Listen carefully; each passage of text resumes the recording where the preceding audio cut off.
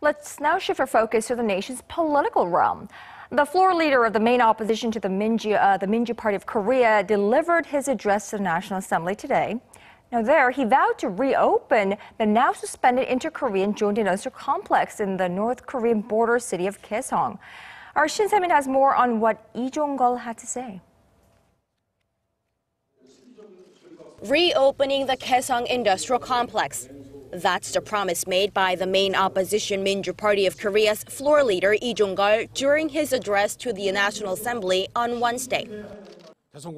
It was hoped the jointly run Kaesong Industrial Complex could breathe new life into the Korean economy, which had been struggling to find new growth engines.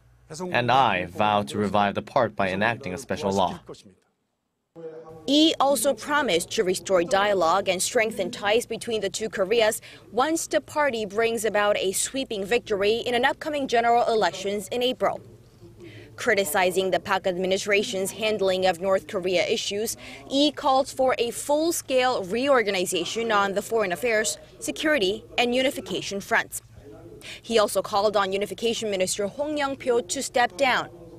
Hong has been under fire for claiming that 70% of the wages made by the North Korean workers at the inter-Korean complex were used to fund the regime's weapons development programs, and backtracking that claim a day after, saying that he did not have the evidence to back up. The opposition party floor leader also called for bipartisan cooperation amid the ongoing security crisis and urged the related ministries to carefully consider the matter of deploying the U.S. missile defense system known as THAAD. Lee added that South Korea has been able to maintain peace and prosperity without the defense program and said national security should be the main consideration in deployment of such an advanced system. Speaking to the members of the assembly, Lee also urged that his party is seeking for ruling Saenuri Party's cooperation in passing a series of contentious bills.